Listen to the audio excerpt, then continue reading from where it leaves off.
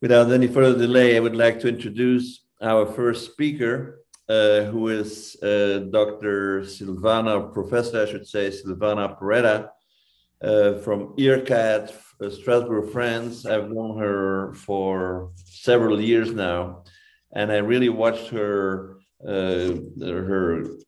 career grow.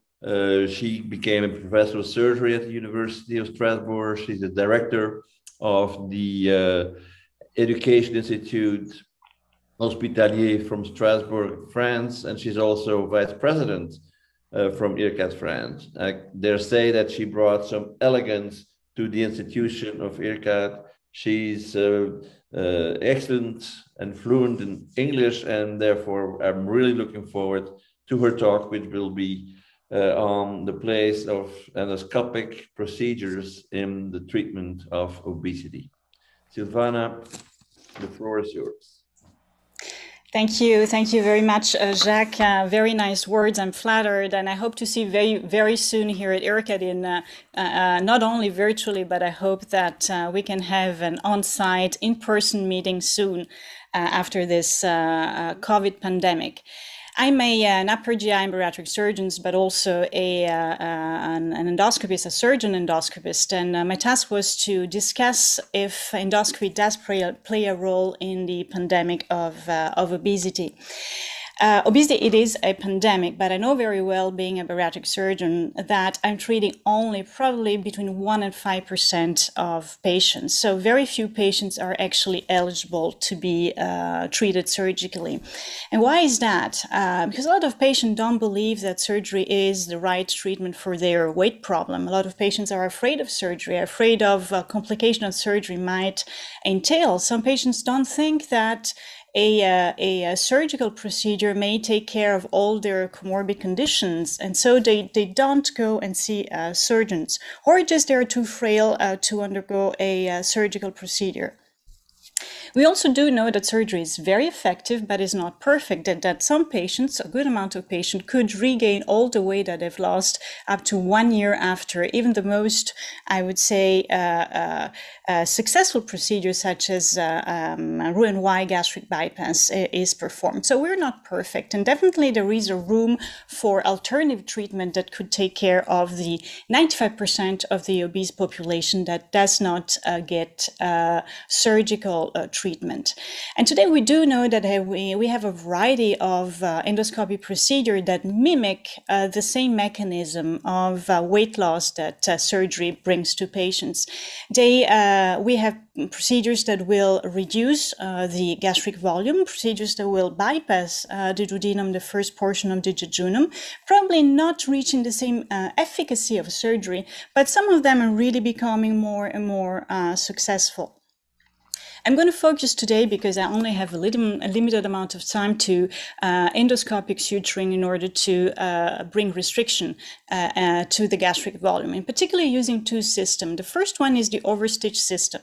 It's a system that I like very much, because being a surgeon, I like a system that is capable of delivering full thickness suture in order to achieve a long-standing gastric reduction. The overstitch system can come in two different versions. The one that is applicable with a double channel scope from Olympus. Another one that is more recent, the S6 system, that can be used with any kind, most kinds of single channel scope, which makes it usable in a variety of situations. The nice thing about this system, it does, as you can see here, really allow to do serosal to serosal apposition. A lot of other systems that were used in the past were capable of delivering very nice plication of the stomach, but without achieving full thickness. And this is the reason why they all failed. We know it very well also for anti-reflux operation. This is the reason why we were all, being surgeons, a little bit skeptical, even when this system came along. But time told us that this was really capable of delivering a surgical restriction. And here is how it works. I had the chance of learning this technique with many of the best surgeons, endoscopists, and endoscopists in the world, including Manuel. So Manuel, I'm very grateful for having taught me so well. And what we do when we use this device, we create a gastroplasty starting from the incisura all the way to the gastric fundus, sparing the fundus. So we are plicating the greater curvature of the stomach, creating a 60 to 70% reduction of the gastric volume. We're not only reducing the gastric volume, we're also shortening the stomach. And by doing so, we are delaying significantly the gastric emptying. And what this makes is to have food retention also at the level of the fundus, preserving and prolonging satiety to the patients. So what are the best patients for this procedures? This procedure can be used as a primary procedure, but also as a bridge to surgery or as a revisional procedure to fail bariatric surgery, both bypass or sleeve gastrectomy. We will focus on the primary procedure. I believe it's a very good opportunity for patients that have a lower BMI, less than 35 with comorbidities, or from 30 to 35 with associated comorbidities. Super obese patients who are at high risk to be operated on could benefit as a bridge to another procedure such as bypass or a sleeve gastrectomy. Patients who have a frozen abdomen who are not amenable to surgery, patients who are too frail or too high risk to be operated on and receiving a surgical procedure. Alter anatomy, we happen to do at least 3 cases of situs inversus, which is very easy to treat endoscopically, very complex to treat surgically. Patients at extreme ages, older patients or adolescents, I would not be very happy myself to perform a bypass or a sleeve gastrectomy in adolescents, but I would have no problem delivering this kind of therapy. Or patients who simply don't want to have a surgical procedure performed.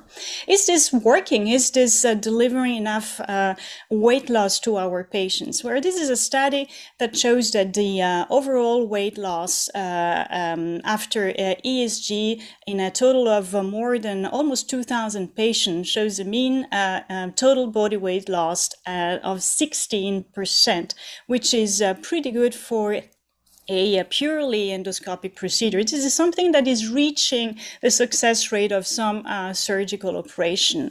I'm going to share with you this historical series from Gotran Lopez Nava, who's the Spanish endoscopist who contributed greatly to the standardization of the technique. And you see here that even at long-term, 2 years after endoscopic sleeve gastroplasty, the excess body weight loss is about 60%, and the total body weight loss is 19%. Now, these data are very, very good. It's probably the most successful data in the literature. I myself, in my series, I'm much more, I would say, I'm much less successful than he is, but definitely I am more successful than any other endoscopic treatment I have done so far. What we see is that if patients fail or if patients succeed, they do it early. So the first 3 to 6 months are extremely important in order to predict whether that patient is going to be a good candidate to pursue an endoscopic treatment, or whether maybe it's time to think about switching to a higher gear and proceeding to a more aggressive treatment such as surgery can be.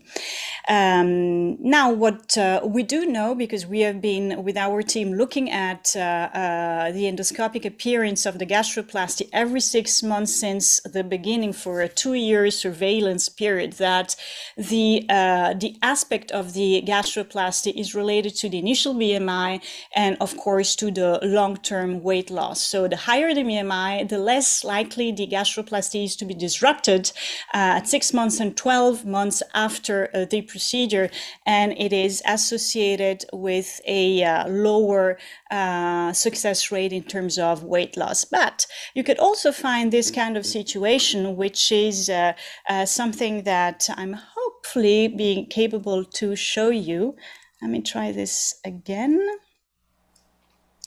which is a perfectly intact gastroplasty, a 12 months follow-up. So you see that when you scope the patient 12 months from the initial procedure, you can see this mucosal to mucosal bridges that have been formed during over time, and you clearly see that the tubulization of the stomach can be preserved. And this is really thanks to the surgical suturing system that allow us to have this longevity over time. And of course, these are the patients who will do well even a long time after the procedure. And this is something that we looked ourselves, and we could prove that there is a relationship between the status of the gastroplasty and the aspect of the suture.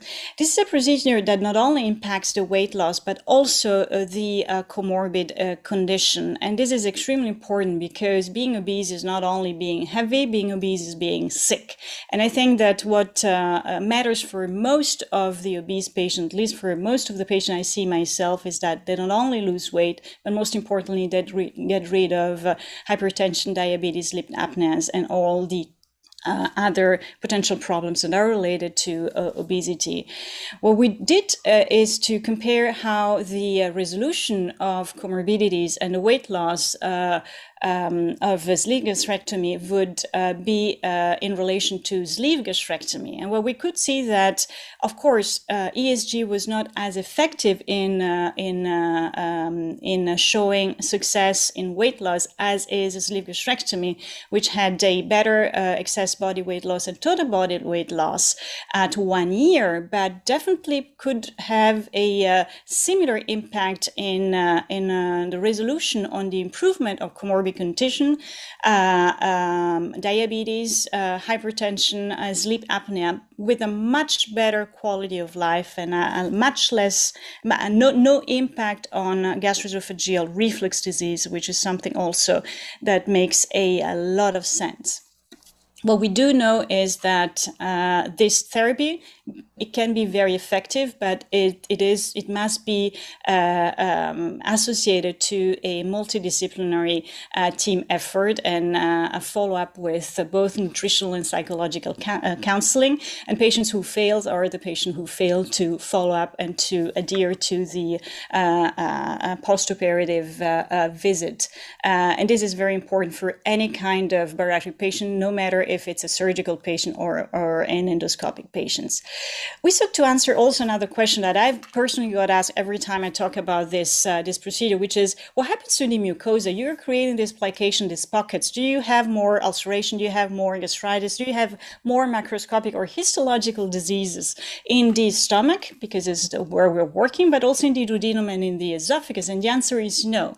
So whenever we were doing endoscopies, we would look at the duodenum, the stomach, and the esophagus and take biopsies. And what we have seen is that the procedure has no impact whatsoever, besides an improvement in the gastric macroscopic and histological microscopic aspect. So it's not something that is going to create a problem at the level of the upper GI tract.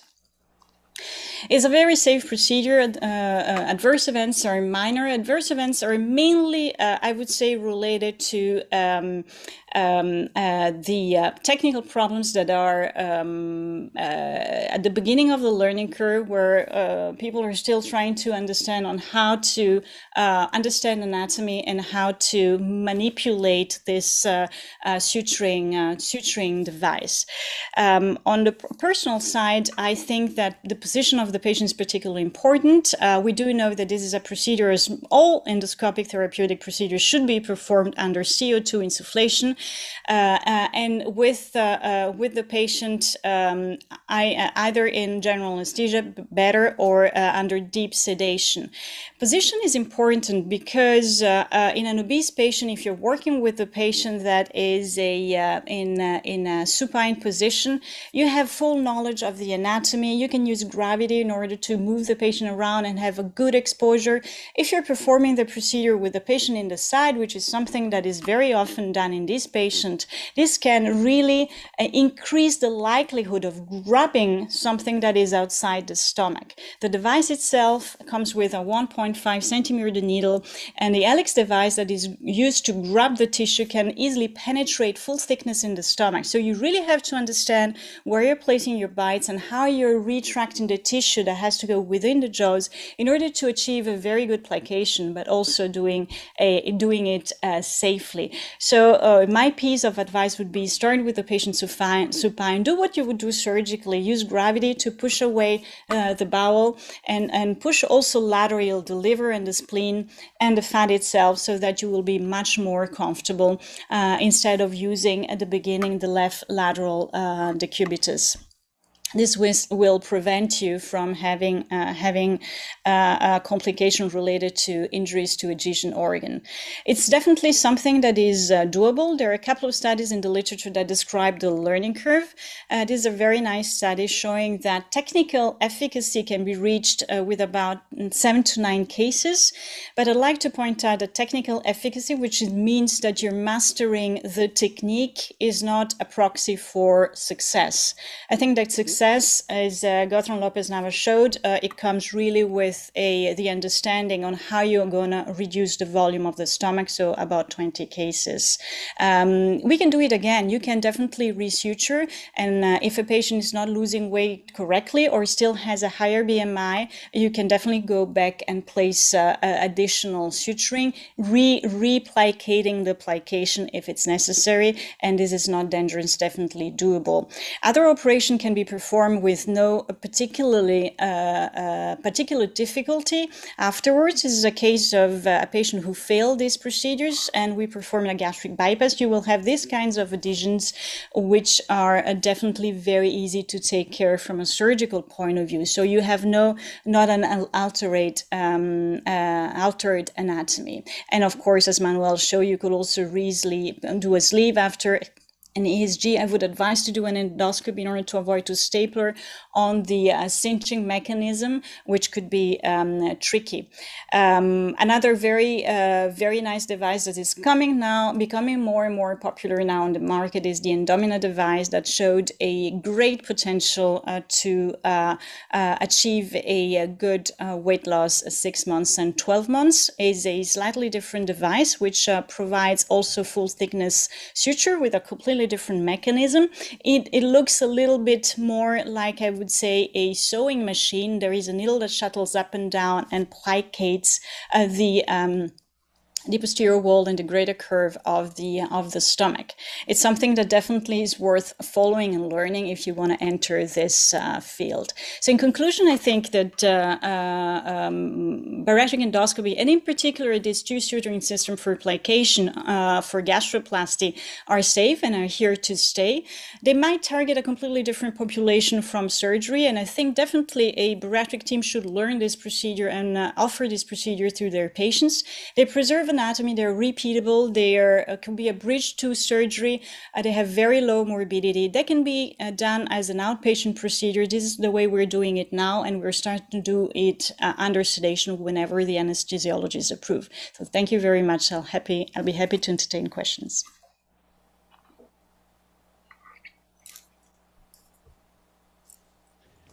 Thank you, Silvana. I think we have questions from Dr. Peterson to start with.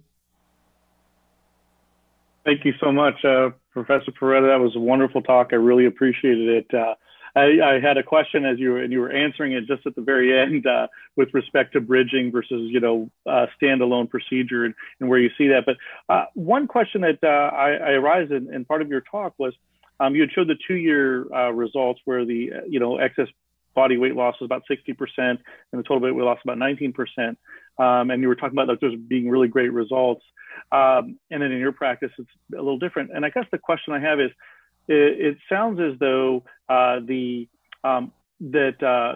has been standardized, but yet it's not as, maybe the question mark I have for you is it how reproducible is it? And then it sounds like you were talking about that a bit with respect to the results of the 1 year and adherence to a post-procedure plan. So how would you, I guess my question really is, how would you standardize it and then hopefully standardize it and improve the post results?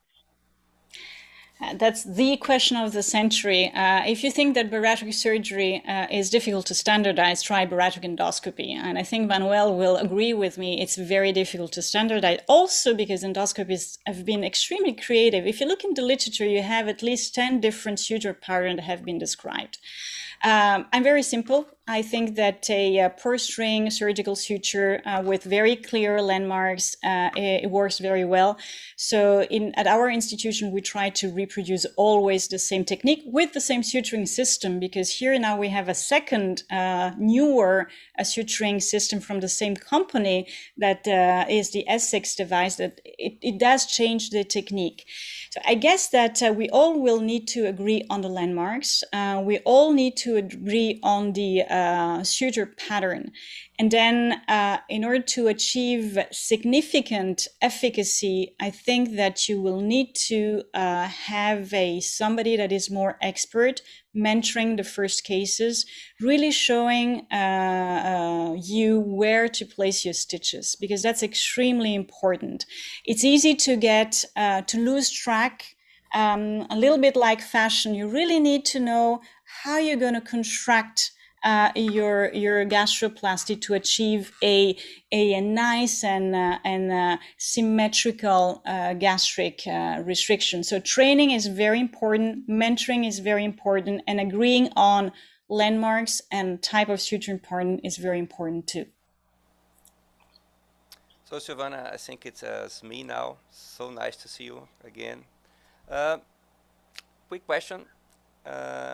How does the endoscopic suturing fits on your armamentarium of bariatric surgery? Meaning, how in the daily use you select your patients, how it connect with your busy bariatric practices on that, and if you think that now these procedures fits to be used in the clinical practice. Those are all very, very, very good questions. A lot of questions. I